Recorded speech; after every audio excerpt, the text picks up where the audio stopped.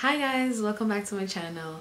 I know it's been a while since I've come on here and spoken about my Caribbean medical school experience, but today I just wanted to sit here and basically have a chat with y'all and update you guys. It's been a while and a lot has happened, and so today I'll get into it.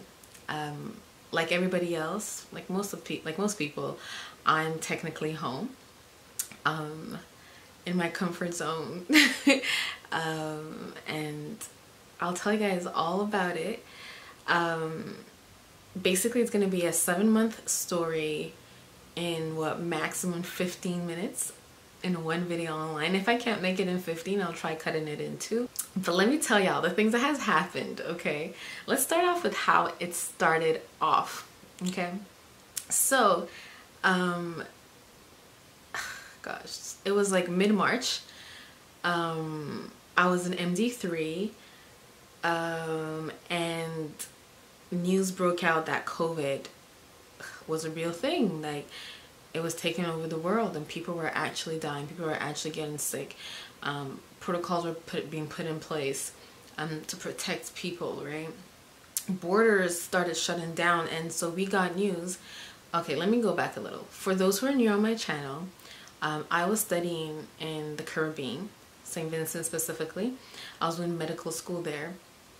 And so when news broke out, I was actually in St. Vincent in school, right? And yeah, so news broke out that flights were going to be canceled for an indefinite amount of time to both Canada and US. And people started panicking. Students wanted to go home before this happened. Students wanted to get out of here before they were stuck in the Caribbean. I mean, get out of the Caribbean before they got stuck there. Some students had already left. They didn't care what the school had decided. They just wanted to get out and leave and go see their families and kids. And I understand, if you have kids, you really want to go back home, right? I personally didn't have kids, don't have kids, and it was just my family, like my parents and my siblings. And I felt better off staying in the Caribbean. It really didn't seem like a big deal there. So I wanted to stay. So it was around block 3, mid-March, block 3 exams. So since exams were about to start, I basically continued studying and was focused on my exams. And then as it got more serious, the school decided, or because of the chaoticness of the matter and how the confusion and everything that was going on, the school decided to cancel exams until further notice. And basically, if anybody wanted to go home, they were free to go home and the school would inform us. So a lot of people decided to leave and go home. Like, when I say a lot of people, like, I'm saying like 90% of the school was dipping. And regardless of that, I was like, pfft, I got my girls, we ain't going nowhere, we staying here, we're gonna get it done, and once we're done, we're gonna go home, right? We're gonna be able to stay focused here in the Caribbean. That's the only reason why we left home. Well, not the only reason, but that was the advantage of leaving home. We were able to stay focused in the Caribbean and just get med school done, right? And so regardless, I felt safe there. I wasn't gonna go home.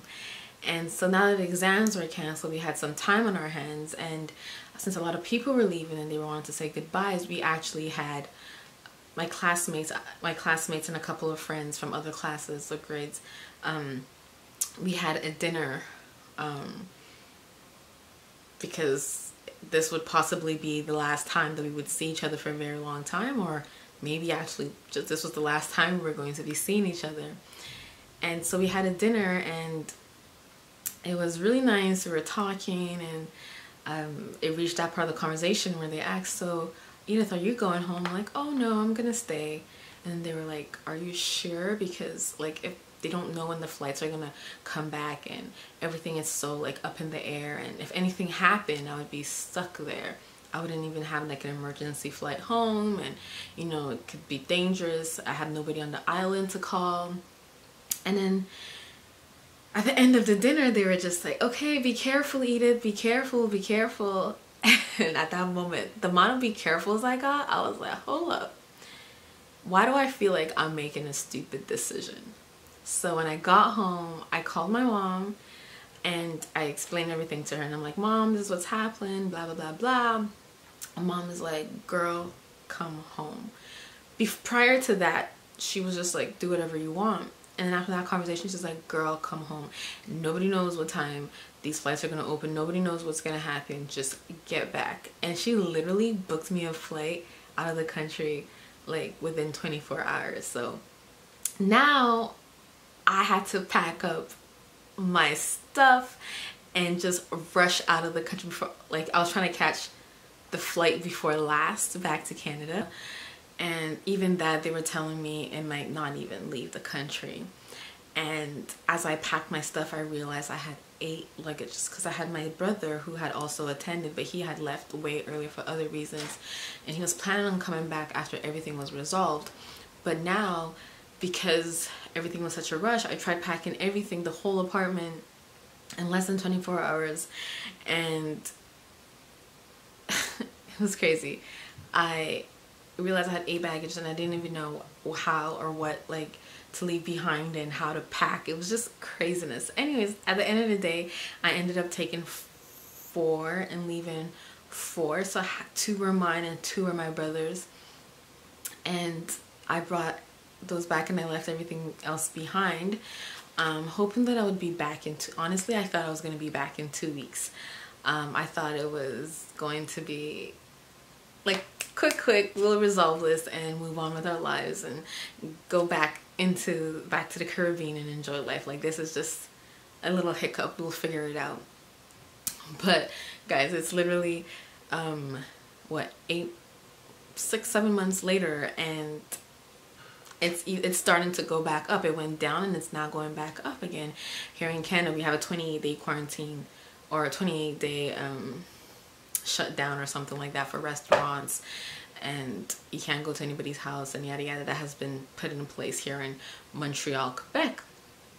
Anyways, so I packed my stuff, I came back home, and that was that. We went online. The school finally decided we're going to do everything online, and guys, I tell you, the headache of just getting to online med school. So for those who are wondering, how does online medical school work? What we do is the teachers teach us off of Zoom. So essentially we're going to be Zoom doctors, and we the school has set it up where, you know, you have a Zoom link where you can access each class. And so school was from 8 a.m. or so to 5 p.m. and so that's exactly what we did at home. You just log on at 8 a.m. You had your first class and second class and third class and fourth class, and that was that. Just listen to a whole bunch of lectures. But the hardest part about all this was actually finding the space to study. So my house was never a place for me to study. I always went to the library. I always went to I was be at school, a cafe, but since everything was shut down, I had no space to study. My home was my chill spot. I had my bed. There was nowhere. So finding a study space was very difficult. And finally, I got a desk. I found a desk in my house, which was somewhere in the basement. Set it up, and finally I have a proper study space. But for a good, so the site for MD3, so I had 2 semesters, I had like a semester, so for MD3 I had like a month left. MD4, which was like 4 months, all of that was done without a proper study space. I would be in bed, I would be on the floor in the living room, I would be in the dining room, I'd be in the kitchen, sometimes I would be outside. It was really hard having a study space, and that made my studying really hard, and it actually showed in my marks that I was struggling. So for those who are starting medical school online, make sure you have a proper study space, right? It's a whole different struggle when you don't have somewhere. dedicated to study, somewhere you can wake up and sit and not get tired and not be drained, that somewhere that's not your bed. I even tried, I got a bed desk. That didn't work because I would turn on my laptop and pass out. I'm telling you, Zoom doctors, the struggle. But make sure you have a study space. That's very key to doing med school online. A lot of people have been starting medical school online, and I don't see it stop anytime soon. If you're gonna do medical school online, make sure you have your space set. Have a laptop, have your desk, have however you want, a laptop, a desk, 2 laptops, 2 screens, or however you need to be set up so you can have access to multiple screens. I use 1 screen for now because I don't have a second screen, but I make it happen, Now let's talk about the school schedule. So what happened with my school is they pushed it back. We start school now at 10 a.m. and finish around 7 p.m. right? So they pushed it back 2 hours because of the people who are on a different time zone. I'm on the Eastern end, so to me they just made my day longer, and I had to start earlier. Start later, but it didn't work well for me regardless, because before it was 8 a.m. to 5 p.m. so then I could take a little break and then study, and now it's like 10 a.m. to 7 p.m. so I would have to wake up in the morning, study a little, and if I'm not disciplined enough, that's hard. And then at 7 p.m. I have to stay up later. It was just really messing up my pattern. And so once you figure out a pattern and how to deal with it, you're able to do better. So make sure that works for you. 10 a.m. to 7 p.m. I don't know if they're planning on changing that again. Let's talk about lectures. Lectures can be very long. All day in your room at your desk. It's kind of like class, but it's just that there aren't people around to talk to, laugh with, or when you take a class, like a 15-minute break, you have somebody you can talk to, somebody you can laugh with. You can go for a walk and see outside. I can do that here, but it's not the same, right? It's just your family, and sometimes your family can really get annoying. But lectures, yeah, you can easily fall into a pattern where you wake up, log in, and fall asleep. But in all honesty, you're in med school, so you have to take it seriously, right? You have to, if you need the lectures, right, you need to make sure you're there. Saying that because, okay, so the lectures are recorded, and thinking that because it's recorded, I'll watch it at a later time, you're just wasting your time, because you won't end up watching it, and then you're going to have a buildup of videos, and it's just best to do it live while class is going on. If you are the type that listens, if you're the type that needs it. Same way as if you were on campus and you didn't need to listen to the teacher's lectures and you had your own schedule to learn the material, you would use that dedicated time to do your thing and still be in class. So it's the same thing. You got to make sure that you're sitting up, you're seated, you're up, ready to go, ready to do whatever you have scheduled, regardless if it's listening or not listening.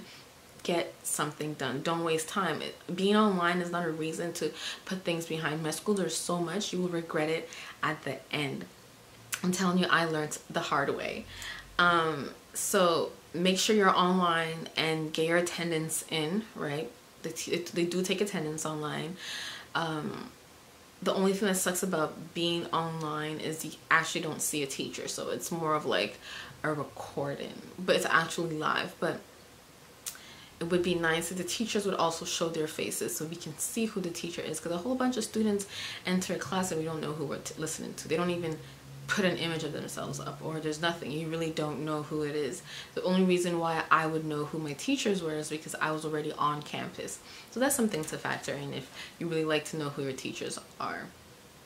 I say, in all honesty, schedule a Skype meet. So we use Skype to talk to our teachers. Schedule a Skype meeting and just have a one-on-one chit chat with your teacher about the course and everything. This is the time I feel like you should put more effort in getting to know who your prof is, and your prof getting to know who you are. They are also humans on the other end, and they would really like to see who the students are. So put in a little time to get to know who the prof is, and the prof getting to know you, it helps. I personally think it helps. So it's a little some time out of your schedule, but it doesn't kill you, right? So let's talk about exams. Exams are a headache. We use a program called Proctorio. Boy, that they kicked you out. Proctorio was really hard to deal with, but once you get the hang of it, it is what it is. You just use it, do what you gotta do. Don't make sure you're not cheating. Make sure it doesn't look like you're cheating. Sit up and do your exam quietly and get it done. For NBMEs, what we did was we had Zoom plus another program. So the teachers would have us on Zoom where they can see us doing the exam, and there was some program that we had to set up that basically had access to our computer, so they knew what was going on in our computer and they could see that we weren't cheating. That was so much more simpler than using Proctorio. The only thing about Proctorio is, maybe I should make a whole video on this, but there's ways of cheating the system. Yeah, so guys, my video is getting long-winded. It's about 20 minutes long. I'm trying to cut as much as out possible and make it as short as possible. Put your questions in the chat section below. I totally recommend students doing online medical school. It's a blessing in disguise. If you're disciplined, do it. Get it done. Do medical school online. It's no harm. You're at home and you're getting to, the only thing that's missing is you miss the experience of traveling. But a Caribbean medical school online, go ahead. Do it. I recommend it. In everything there's difficulties, there's hard times, there's struggles, there's stuff that needs to be perfected. But even when you're on campus, I'm telling you guys, there's other stuff that would be bothering you, other stuff that would need to be fixed that you would complain about. So just do it, and there's no harm. It's worth it. In all honesty, it's worth it. So guys, if you have any questions and you're about to start medical school online, especially Caribbean medical school online, put your questions in the chat below. Send me messages. I am very open to letting you know everything, sharing details about books, what you need, resources. I'm totally willing to share that with you. I hope to see you in the next video, guys. Bye.